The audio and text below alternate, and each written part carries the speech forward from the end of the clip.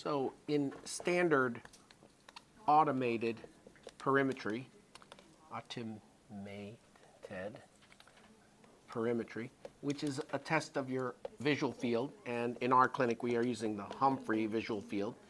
In standard automated perimetry, the computerized visual field, we get quantitative assessment of the hill of vision, quantitative. So the hill of vision is the highest peak is at your fovea, right there, and as you move away from the fovea, the sensitivity in decibels drops.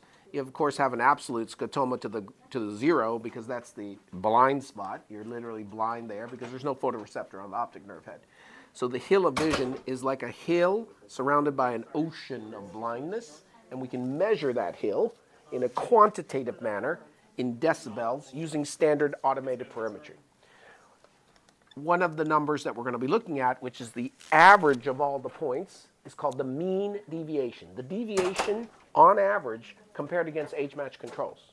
Mean deviation. The mean is the average. There's this other number that you wanted to know about, which is the pattern standard deviation. And the pattern is revealing a pattern within the depression of the hill and vision. And it's detecting irregularity across the field.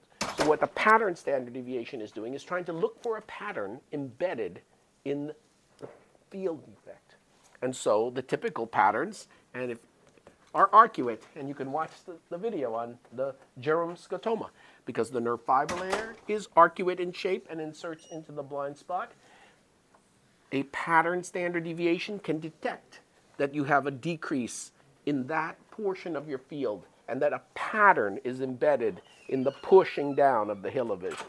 So the mean deviation represents how bad the field is overall against average age-matched controls with a single number.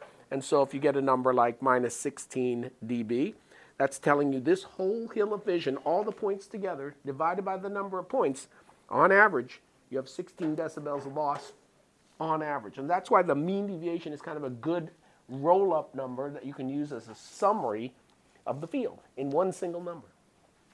So if it was minus 16 and now it's minus 2 dB, you know that field is getting better on average. However, in glaucoma and in neuro-op, what we're looking for is not just how bad is the hill pushed down, but is there a pattern embedded in the depression? Is there irregularity across the visual field?